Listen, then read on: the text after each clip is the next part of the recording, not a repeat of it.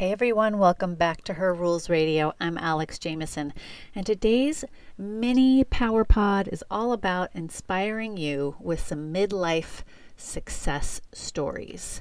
See, there was this incredible tweet that went super viral. I have to share with you. And it really touches into this idea. Did you feel this way? Like, when you were growing up, perhaps you had this idea, like I did, that life is over at 30. Like, if you don't make it by the time you're 30 or 40, then you're a total failure. Some of us still have that really young conception, and we live in this cult of youth that totally discounts the wisdom and beauty and experience that age brings. And what's the worst thing about this, I think, is that it makes us middle-aged mamas and papas lose total faith in ourselves, and we stop following our dreams, and we feel ashamed, and we quiet our own fierce voices, and we squash our creativity. I'm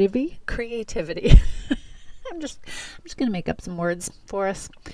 So here's an antidote to that false story that once you cross a certain arbitrary age, you're past your prime. Here are some incredible stories inspired by this great tweet that went out a couple weeks ago from Melissa Hunter, who herself is a writer and producer.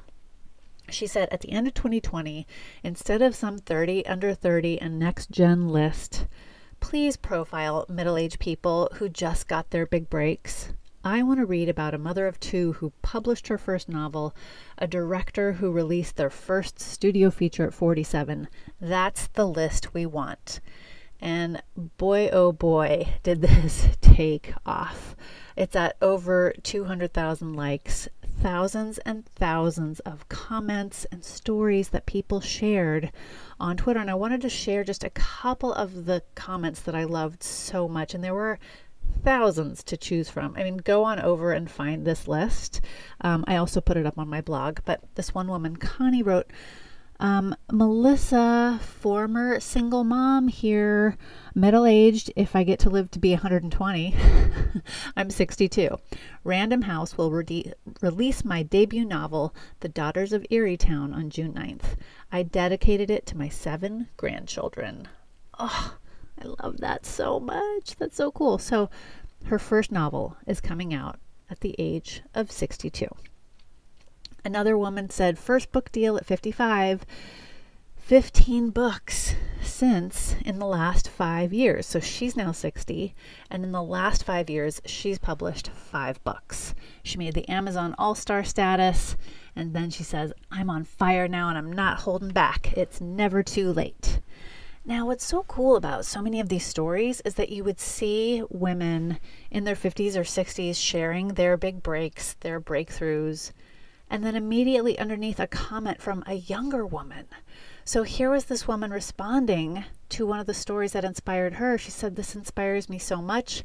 Life doesn't end at 30, and I'm tired of people around my age, 36, saying that they're old. Age is a number. You're only as old as you feel, and people of all ages can have firsts and achieve goals.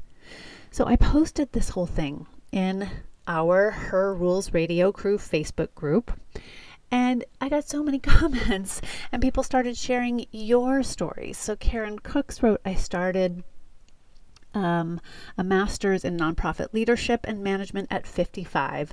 I'll finish in 2 years.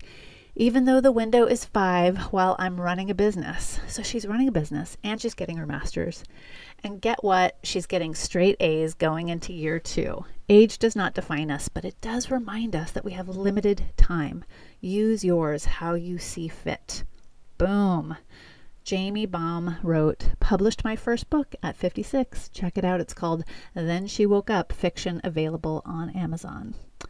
Allison Pride said, I downloaded my 2,000 square foot house and 3-car garage to a 36-foot sailboat.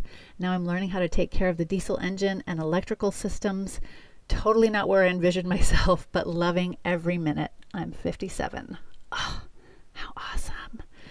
Nancy Dance Street wrote, I turned 60 this year, just went back to running, and I'm CEOing a startup. How fab. Sandy Lutz Wiener wrote, I changed my country job at 42, went through IIN health coach program at 50, started ballroom dancing at 58. I love these stories.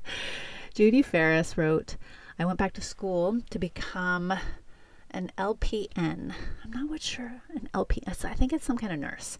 So I went back to school to become an LPN when I was 50. I've never worked in healthcare before, but it was a childhood dream. And Joanna wrote, woot, I just turned 46 and I'm throwing my efforts into growing my health coaching business while maintaining a full-time office job. Amazing. These stories are so inspiring. They lift me up because I still suffer from this compare and despair mode. And I know I've published 4 books. I have a new one coming out this year that I co-wrote with my husband. It's called Radical Alignment. I know I've got tons of time left, and still I feel myself going into this spiral that I haven't made it big enough yet, that I should have done more. That's the thing. It's the should have done more. I'm not good enough yet. And that's really old. That's very old and deep in me. And I know that it resonates with a lot of you too. So here's a couple more success stories from a couple of my own beloved Creatrix clients that I think will inspire you. Heather Hudak just published her first book at age 50 called Nourish, Heal, and Thrive.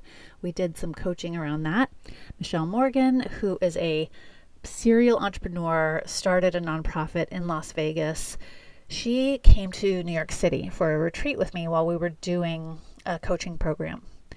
And during our retreat, I had my teacher and friend, Nadia Munla, come and teach us her Embody Dance class.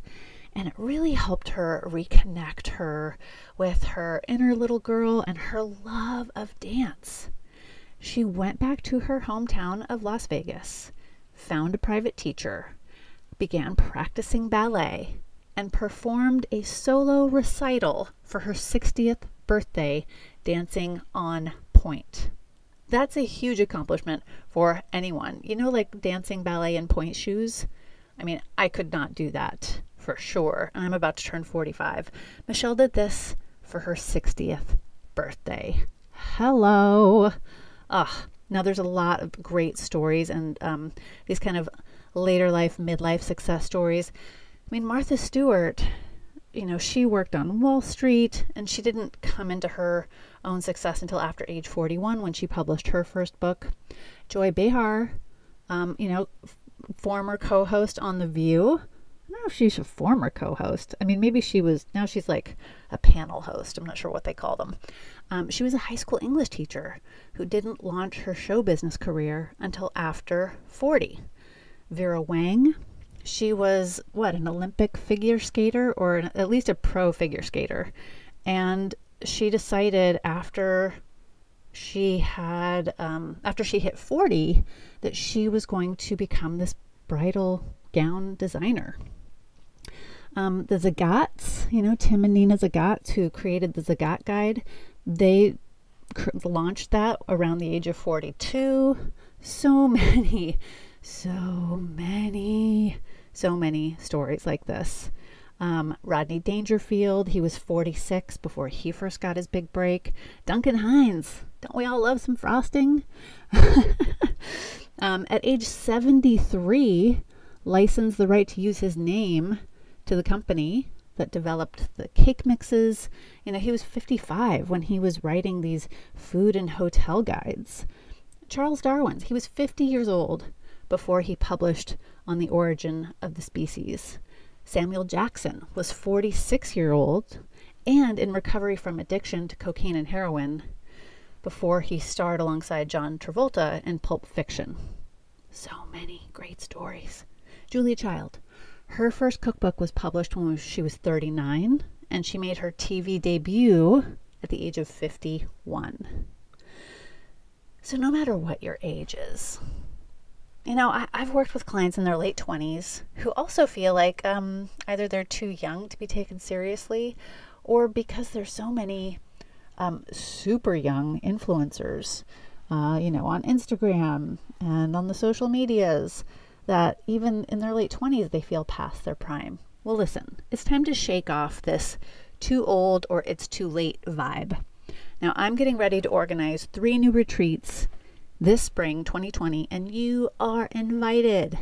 These retreats are going to be so inspiring and clarifying, healing, motivating, and fun. And they're going to be filled with other women who believe that no matter your age, your time is now. So if you're interested in an upcoming retreat, I'm planning a virtual retreat, a 1-day virtual retreat, and 2 in-person retreats for small groups of women this spring 2020. So I want you to go to this link and let me know if you're interested in getting the details. They're going to be small groups. The virtual retreat and the 1-day New York City retreat will probably cost around $500. And the spring event in Las Vegas that we're planning, that's going to be 3 days, and it's going to cost a bit more, but we're putting together the details. So I want you to go share your details with me at bit.ly/spring events 2020. That's all one word. bit.ly/spring events 2020. And starting next week, we're going to have we've got a string of amazing interviews coming up. Andrea Sertash from Pregnant-ish, which is all about infertility and navigating fertility treatments, incredible stories there, and so many other amazing guests. So come check out the retreat form to just express your interest that you want some info. Go to bit.ly/spring events 2020. Thanks for listening in. Have a great week. I'll see you back here soon. Mwah!